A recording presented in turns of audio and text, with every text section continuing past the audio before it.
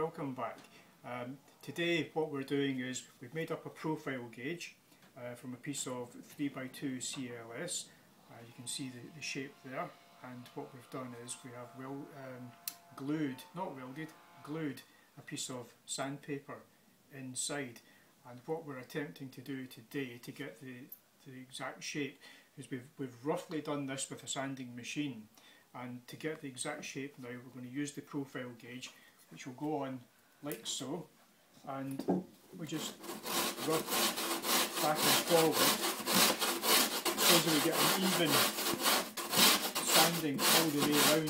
So we're actually getting an even sanding here, and it's forming the 3/4 radius on the nose here as well.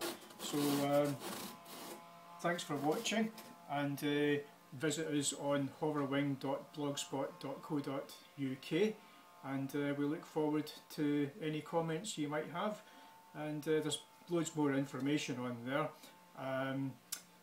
Thanks very much for looking at the video.